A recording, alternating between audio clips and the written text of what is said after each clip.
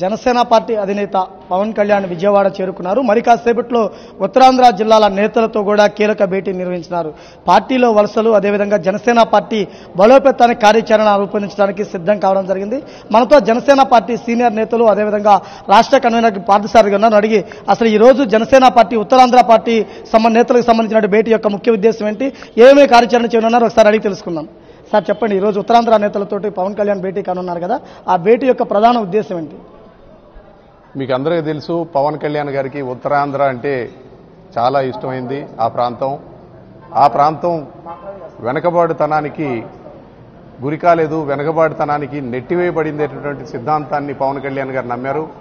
అందులో భాగంగానే ప్రజా పోరాట యాత్ర చేస్తున్నప్పుడు ప్రత్యేకంగా ఉత్తరాంధ్రకు సంబంధించినటువంటి 3 జిల్లాల మీద కూడాను పవన్ కళ్యాణ్ గారు ప్రత్యేక దృష్టి పెట్టి అక్కడ ఏ సమస్యలు ఉన్నాయి, వలస అనేది ఈ రాష్ట్రంలో ప్రత్యేకంగా విజయనగరం, శ్రీకాకుళం జిల్లాల నుంచి ప్రత్యేకంగా ఎందుకు ప్రజలందరూ కూడా అక్కడి నుంచి వెళ్లిపోతున్నారనేటువంటి అంశాల మీద ప్రతి నియోజకవర్గానికి సంబంధించి ఒక కార్యాచరణ రూపొందించుకున్నాం. దానికి గల కారణాలేంటి, వాటిని మనం అవాయిడ్ చేయాలంటే ఏమేం చేయాలని చెప్పని ప్రజా పోరాట యాత్ర తర్వాత అక్కడ జరిగినటువంటి తిత్లీ తుఫాను గురించి మనందరికీ తెలుసు.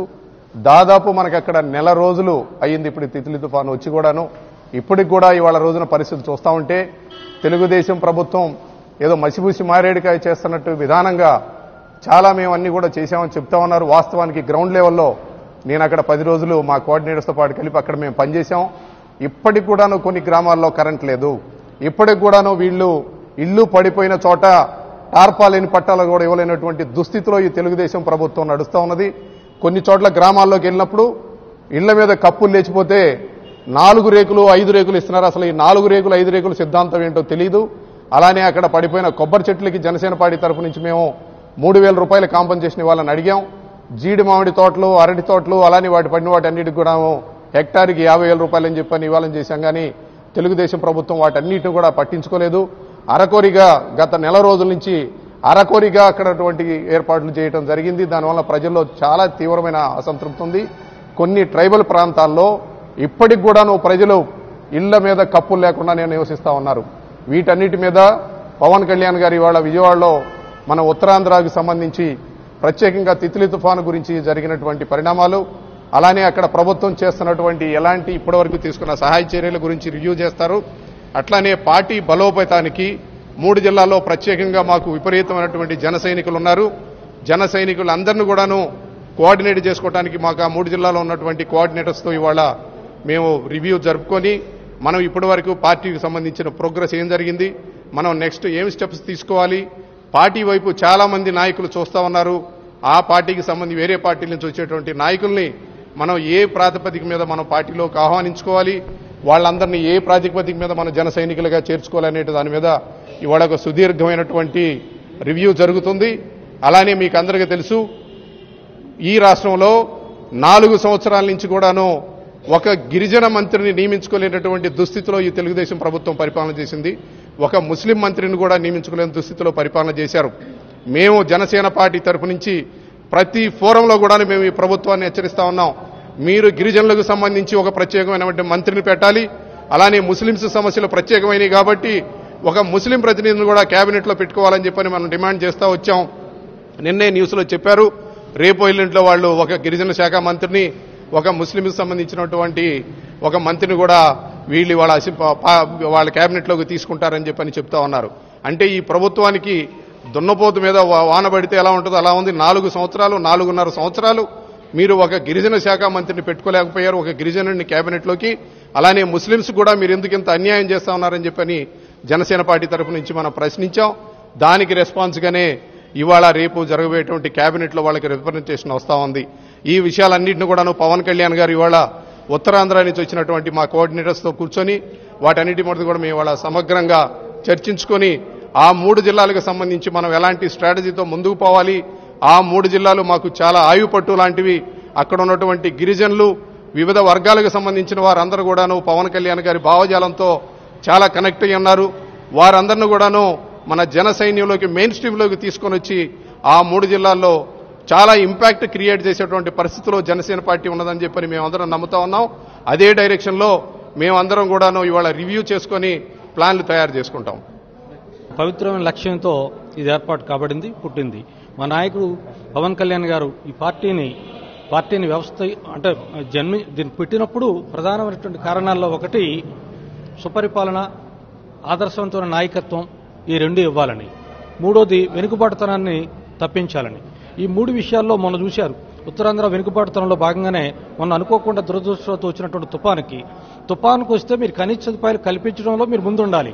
కల్పించడంలో వైఫల్యమైనందుకు అందరూ అక్కడ ఎర్రవనాయుడు గారు తమ్ముడు అదే అచ్చెన్నాయుడు గారు కానీ అక్కడ ఎంపీ కానీ ఇద్దరు రామనాయుడు గారు వాళ్ళిద్దరూ బైక్ ర్యాలీలు, విజయోత్సవాలు జరుపుకోవడం ఏమిటండి? అంటే ప్రజలు బాగా మీరు మోసం చేశామనా? ప్రజలు మీరు ఏమైనా పక్క బట్టి ప్రజా సమస్యలు గాలి కుదిలేసామని మీరు పండగ చేసుకుంటారా? రెండో పార్టు, ఉత్తరాంధ్ర జిల్లాల్లో ఈ మధ్యకాలంలో వైద్య శాఖ ఏం చేస్తుందో తెలియదు. ముఖ్యమంత్రి గారే వైద్య శాఖను చూస్తున్నట్లుంది. ముఖ్యమంత్రి గారు వైద్య శాఖ చూసినప్పుడు అక్కడ హెల్త్ ఎమర్జెన్సీ ఏర్పాటు చేయాల్సి ఉండింది. అది ప్రకటించాలి గవర్నమెంట్. ఎందుకంటే డెంగ్యూ, విష జ్వరాలు, ఇక ప్లేట్లెట్స్ పడిపోవడం అనేటువంటి అనేక వ్యాధులతో విశాఖ గిరిజన ప్రాంతాల్లో గిరిజనులు పిట్టల్లా రాలిపోతున్నారు. రెండో పక్క విశాఖపట్నంలో ఉన్నటువంటి కేజీహెచ్లో కూడా, ప్రభుత్వ ఆసుపత్రుల్లో కూడా మినిమం వసతులు లేక ఈ డెంగ్యూ వాటి పేపర్లతో చాలా ఇబ్బంది పడుతున్నారు. ముఖ్యమంత్రి గారు చూసి చూడట్టు పోతున్నారు. అంటే మనుషులు చనిపోవడం దాదాపు 240 మంది చనిపోయారు 3 జిల్లాల్లో ఈ గడిచిన 3 నెలల్లో విష జ్వరాలతో. అది మీ కంటికి కనపట్లేదు, నాకు అర్థం కావట్లేదు. ఎందుకంటే మీరు వైద్య శాఖ మంత్రిని నియమించుకోలేకపోతున్నారు. అంటే వైద్యం మీద ఈ ప్రభుత్వానికి ఉన్నటువంటి చిత్తశుద్ధి ఇదేనా? దానికి ఎవరు ప్రాధాన్యత ఇస్తారా? ఎవరా? దానికి ప్రాధాన్యత ఇచ్చినట్టు ఇమీడియట్ గా వైద్య శాఖ మంత్రిని నియమించండి. మూడు, మాకు ఉత్తరాంధ్ర జిల్లాల్లో ఆదర్శమైన పాలన గురించి, ఆదర్శమైన నాయకత్వం గురించి, స్వపరిపాలన గురించి కోరుకుంటున్నారు. వెనుకబడితనంతో దశాబ్దాల తరబడి ఉన్నాం కాబట్టి అందుకు పవన్ కళ్యాణ్ గారి నాయకత్వంలో ఆ ఆదర్శవంతమైన పాలన వస్తుందని, జవాబుదారీతో కూడినటువంటి పరిపాలన వస్తుందని, అందువల్ల ఎక్కువ మంది మా పార్టీలో జాయిన్ అవడానికి, జనసైనితో పనిచేయడానికి ముందుకు వస్తూ ఉన్నారు. దానికి మేము అభినందిస్తున్నాం. చూస్తే మహిళా నేతలు కూడా ఇక్కడ చేరుకున్నాను. మేడం చెప్పండి, ఉత్తరాంధ్ర ప్రాంతంలో ఉన్నటువంటి సమస్యలు, తిత్లీ తుఫాన్ ప్రాంతంలో పవన్ కళ్యాణ్ పర్యటించారు కదా, ఇప్పటికేమైనా మార్పు వచ్చిందా? జనసేన పార్టీ తరఫున ఆ ప్రాంతంలో ఎటువంటి భరోసానిస్తున్నారు? ఇప్పటికీ కరెక్ట్గా 1 రోజులు అవుతుందండి. రేపటికి 1 రోజులు అవుతుంది తుఫాను వచ్చి. సహాయ కార్యక్రమాలంటే నివేదిక ఇచ్చిన తర్వాత సహాయాలు మొదలు పెట్టడం అనేది ప్రజెంట్ గవర్నమెంట్ చేస్తున్నది అదండి. మేము మొత్తం సహాయాలు అంటే పవన్ కళ్యాణ్ గారు తెలిసిన 4వ రోజుకే వచ్చి అందరినీ చూసి ఏంటి చేయాలి అనేది మాతో మొదటి నుంచి చేపించారు. ఎక్కడ ఎవరైతే డోనర్స్ ఉన్నారో వాళ్ళందరితో స్టార్ట్ చేసి మేము పార్టీ తరపు నుంచి కూడా చేశాము. కానీ ఇప్పటికేంటి రూలింగ్ పార్టీ కానీ ఏంటంటే నివేదిక ఇచ్చి ఇప్పుడు మొదలు పెడుతున్నారు. ఎక్కడ ఏం అవసరం అనేది నివేదిక చూసుకొని ఇవ్వడం అనేది చాలా అరుదైన విషయము. అందులో రూలింగ్ పార్టీ కాబట్టి, ప్రతిపక్ష పార్టీ అయితే ఇంతవరకు కనీసం ఎక్కడున్నారో కూడా మాకు ఎవరికి కనబడలేదండి. ఫీల్డ్ లో కూడా ఇంతవరకు రాలేదు. మేము నాయకులే కాదండి, జెండా పట్టుకున్న చిన్న కార్యకర్త దగ్గర నుంచి ప్రతి ఒక్కళ్ళు ఏం చేయాలి, ఎట్లా ప్రజలకి ఏ విధంగా మేము సహాయపడగలమన్న ఆలోచనతోనే వెళ్తున్నాం. కానీ ఇది ఓట్లు కానీ ఏంటి ప్రజల్ని అర్థం చేసుకోవడానికి మాకు ఇది కేవలం ఒక దేవుడిచ్చిన దీనిగా ఒక అవకాశంగా తీసుకొని వెళ్తున్నామండి. సార్ చెప్పండి, ఉత్తరాంధ్ర ప్రాంతంలో పవన్ కళ్యాణ్ పర్యటించి వచ్చారు. తిత్లీ తుఫాన్ బాధితులకు భరోసానిచ్చారు కదా. ఇప్పుడు ప్రభుత్వం తీరు కానీ, ప్రతిపక్షాల తీరు కానీ అవి కాకుండా ఇప్పుడు జనసేన సైనికులుగా మీరు ఏం చేయదలుచుకున్నారు? మేము ప్రతిపక్షానికంటే చాలా ముందుగా, ప్రభుత్వానికంటే త్వరగా ఆ ప్రాంతంలోని తుఫాను వచ్చిన వెంటనే కవాతు కార్యక్రమం భారీగా జరుగుతున్నా సరే ఆ కార్యక్రమాన్ని కొన్ని పక్కన పెట్టి వెంటనే సహాయం పంపించడం జరిగింది విశాఖ జిల్లా నుంచి. అలాగే లోకల్గా ఉన్న జన సైనికులు కూడా, నాయకులు కూడా వెంటనే వాళ్ళకు కావాల్సిన బియ్యం, నిత్యావసర వస్తువులు వీలున్నన్ని చోట్ల పంపిణీ చేశారు. అలాగే ఇప్పుడు తొలి విడతగా మా నాయకులు వచ్చిన రోజునే మేము బియ్యం, దుప్పట్లు, తదితర నిత్యావసర వస్తువులు, తర్వాత ఈ మధ్యనే మళ్ళీ టార్పాలిన్స్, తర్వాత వాళ్ళకి సంబంధించి స్కూల్ పిల్లలకు సంబంధించి మా జిల్లా నుంచి ఇతర ప్రాంతాల నుంచి కూడా కొన్ని వేల సంఖ్యలో పుస్తకాలు, వాళ్ళకి కావాల్సిన నిత్యావసర సరుకులు పంపిణీ చేస్తూ ఉన్నాం. అలాగే ఆర్ఓ ప్లాంట్స్, వాళ్ళకి వాటర్ సదుపాయం కోసం ఆర్ఓ ప్లాంట్స్ అయితే ఒక ఆర్ఓ ప్లాంట్కి ఆల్రెడీ కంబాలరాయుడుపేట ప్రాంతంలో శంకుస్థాపన చేయడం జరిగింది. ప్రభుత్వం కంటే చాలా చిత్తశుద్ధితో, ప్రతిపక్షాల కంటే చాలా ముందు ఉండి మేము మా నాయకులు ఇచ్చిన పిలుపు మేరకు అత్యంత శ్రద్ధతోని వాళ్ళ అవసరాలను దృష్టిలో పెట్టుకొని వాళ్ళకి ఏమేమి అవసరం అవుతుందో అవి ఖచ్చితంగా టార్గెట్ ఓరియంటెడ్ రెస్క్యూ కింద మేము అవన్నీ చిన్నపిల్లల్ని దృష్టిలో పెట్టుకున్నాము. ముసలి వాళ్ళని దృష్టిలో పెట్టుకున్నాము, తర్వాత గిరిజన గ్రామాలను దృష్టిలో పెట్టుకున్నాము, తర్వాత రైతులను దృష్టిలో పెట్టుకొని వాళ్ళకి ఆ సెక్టార్కి సంబంధించిన సహాయం పార్టీ తరఫున ఏదేదైతే చేయగలమో చేస్తా ఉన్నాం. అలాగే శ్రీ పార్థసారథి గారిని, శ్రీ ప్రభు గారిని అక్కడ మా నాయకులు ప్రత్యేకంగా నియమించి ప్రతిరోజు ఆ సహాయ కార్యక్రమం మానిటర్ చేస్తే సెంటర్ పార్టీ ఆఫీస్ ఇక్కడికి రిపోర్ట్ ఇవ్వమని చెప్పి వాళ్ళకి ఒక 45 రోజుల పాటు టైం టేబుల్ ఇవ్వడం జరిగింది.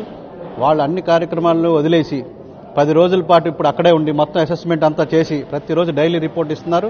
సహాయ కార్యక్రమాలు ముమ్మరంగా చేస్తూ ఉన్నారు. సార్ చెప్పండి, ఈ ప్రాంతంలో ఉత్తరాంధ్ర నేతల యొక్క ముఖ్య ఉద్దేశం అంటే ఇప్పుడు భేటీ కానున్నారు కదా, మరి కాసేపట్లో అధినేతతోటి అసలు ఎటువంటి దృష్ట్యా వీటికి సంబంధించినటువంటి వ్యూహాలు ఏంటి దేనికి భేటీ అవుతున్నారు?